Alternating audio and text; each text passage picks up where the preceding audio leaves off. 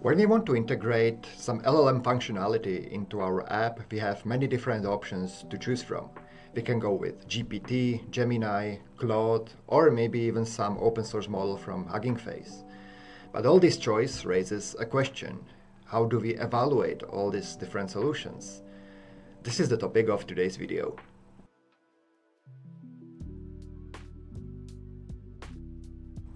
I think it's best to think about this problem in the context of some specific task. So what we are going to do here is that we will try to use an LLM to analyze HTML of some web page and then extract or suggest a title for this HTML. But we won't be satisfied with just any title. We want the title to reflect the state of the web page indeed. For example, here is the Hacker News authentication page. Peak of UI design, if you ask me. I've tried to log in, but I used incorrect credentials, and now the website says bad login. So a title that I would like to see is something like authentication page, forms empty, bad login error. So here is the prompt template that we will be using. Feel free to pause if you want to explore it longer. But we will also be using a function call here to get the title in an easy to parse JSON object.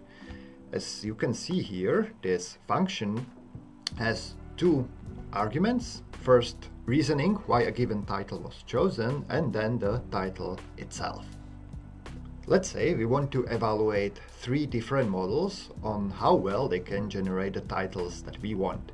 GPT 3.5, GPT-4 Omni, and Claude 3 Sonnet. To access these three models, we first need to install the OpenAI and Anthropic Python libraries. In this case, I am going to use Rai to manage my dependencies.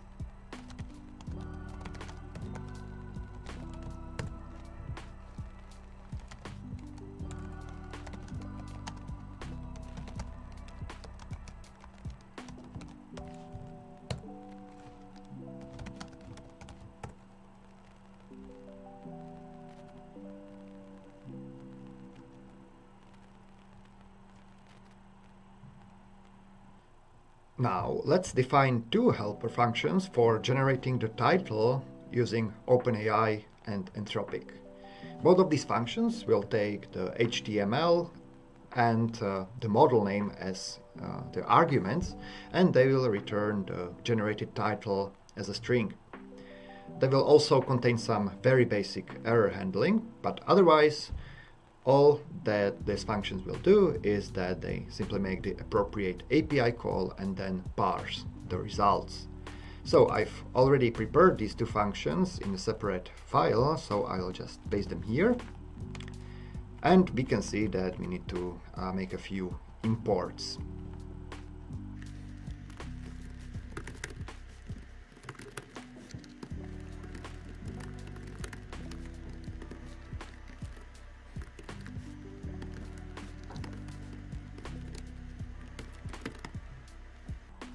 Let's try to use both these functions on a simple example just to verify that they actually work as expected.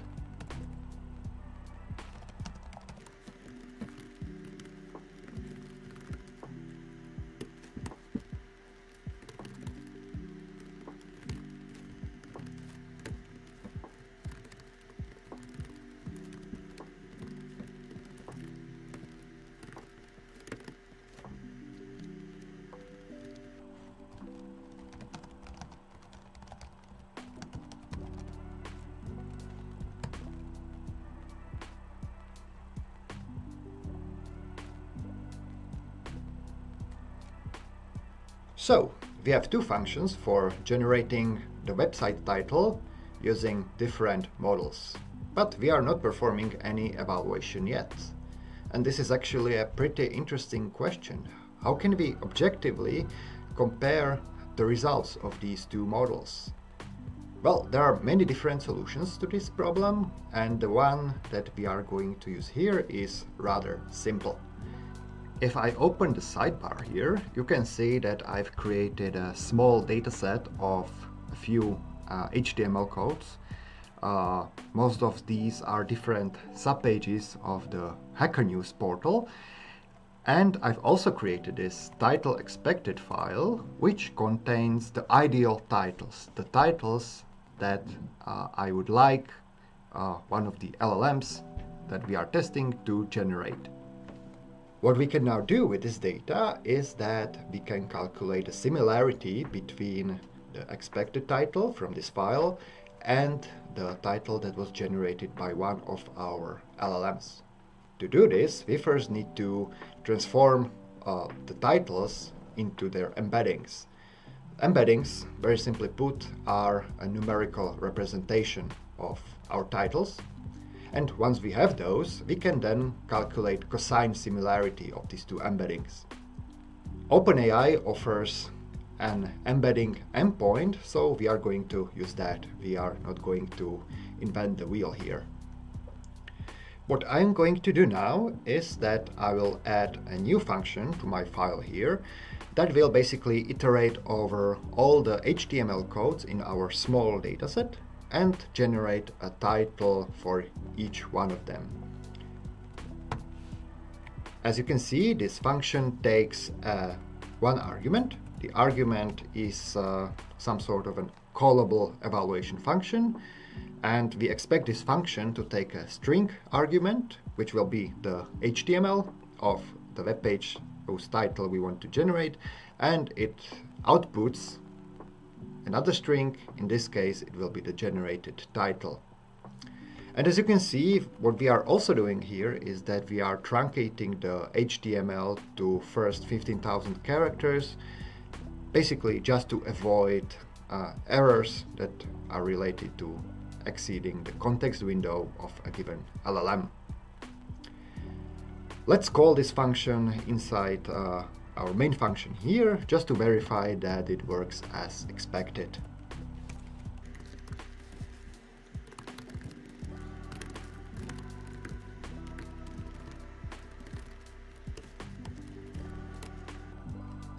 And we of course need to import the functools library here.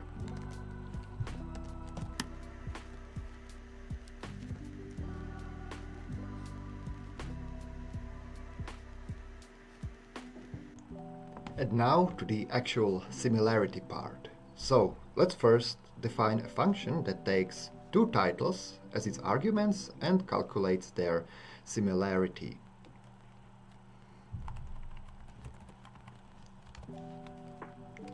As we can see here, we are using the NumPy package, so we have to install it and then import it into our script.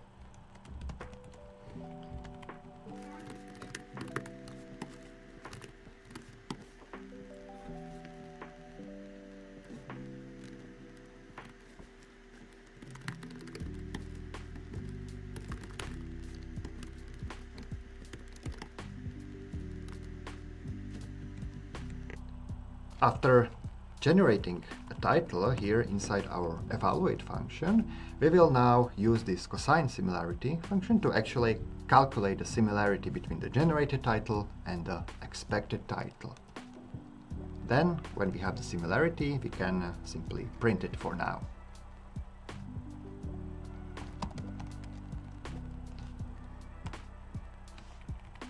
In case there is an error, we set similarity to 0.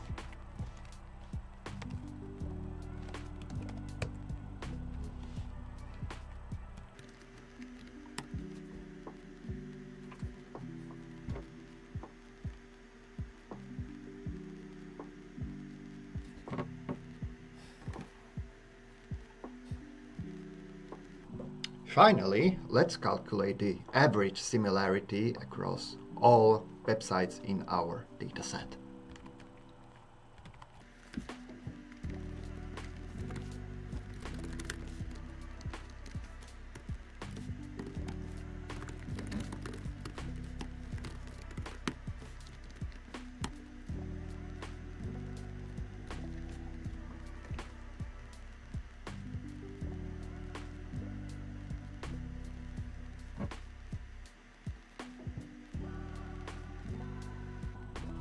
This is quite nice. We already have some metric that we can use to make meaningful comparisons between different solutions to our problem. But what if we wanted something more visual, not just the number that we see here? Well, let me introduce you to MLflow. This open source MLOps tool is ideal for what we are doing here. Among many other things, it actually allows us to create and track different experiments using different configurations, different parameters, and compare the results. We can install MLflow as a Python package. We also need to add setup tools here. Otherwise, we would get some module not found errors when we actually try to run MLflow.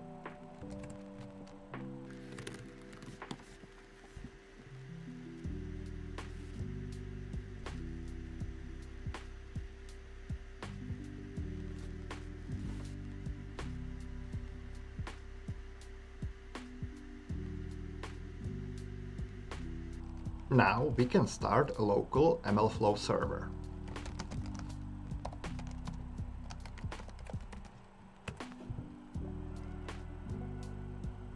If we now open the web interface running at port 5000, we can see that it is quite empty. Let's change that. In our Python script, we first set the MLflow URL and then we set the title of our experiment.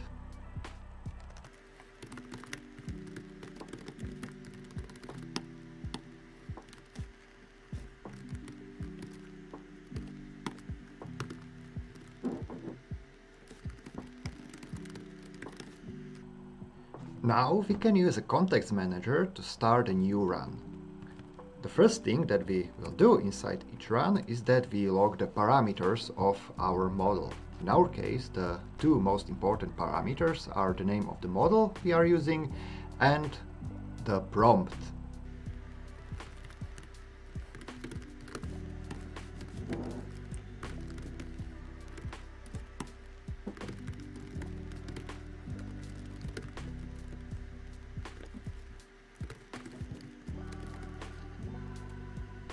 Now we run our evaluation function just as before.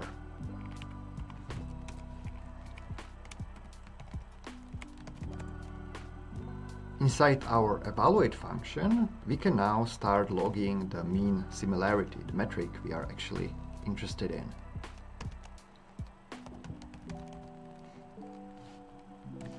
We will just call it similarity here.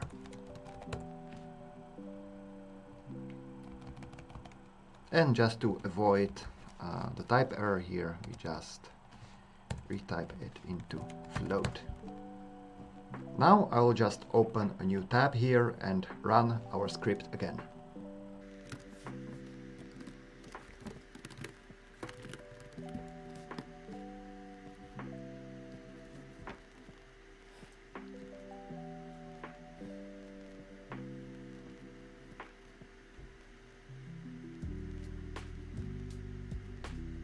We can now refresh the UI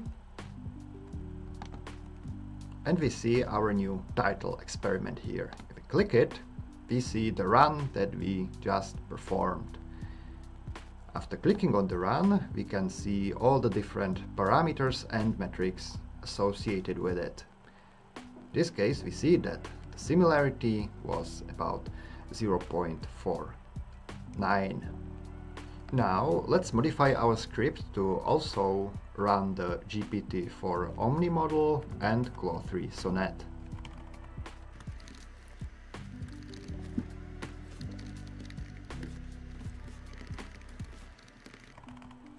Let's add some print statements here so we know what the script is currently doing.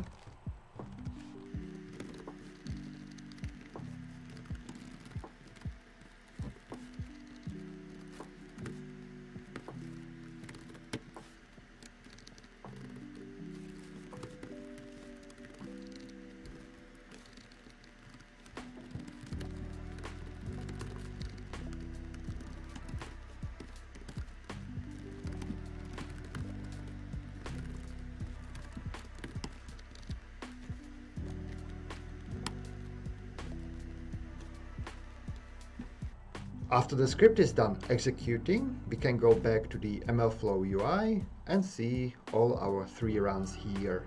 Just as before, we can click on any run and see the details.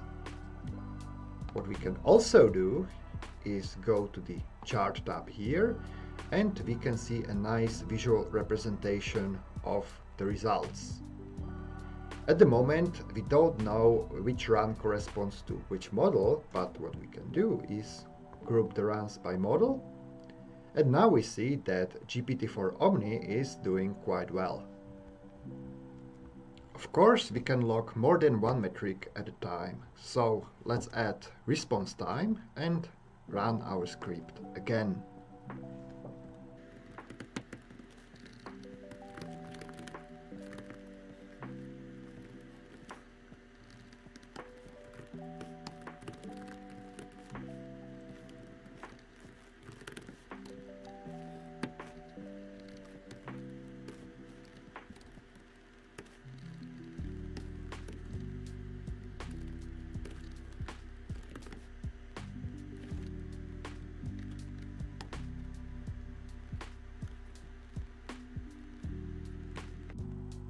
We can now see a new time chart in the MLflow UI. And as we can observe, the GPT models dominate Claude pretty heavily. There is one more thing I want to show you here. Let's modify our evaluate function to create a pandas data frame that contains all the information that we are gathering here. That is the expected title, the generated title, similarity, and response time.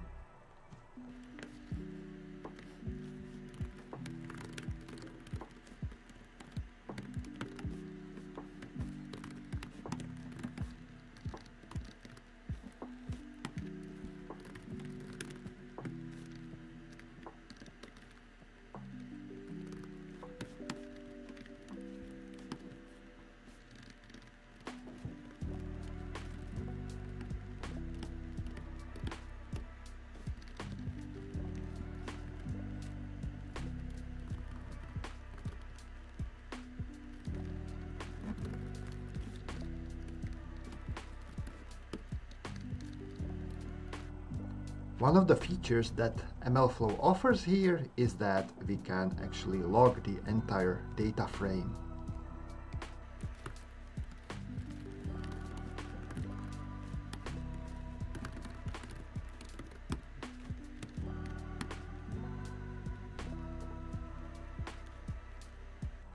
In MLflow, we can now click on one of the latest runs, and in the Artifacts tab, we can explore the results.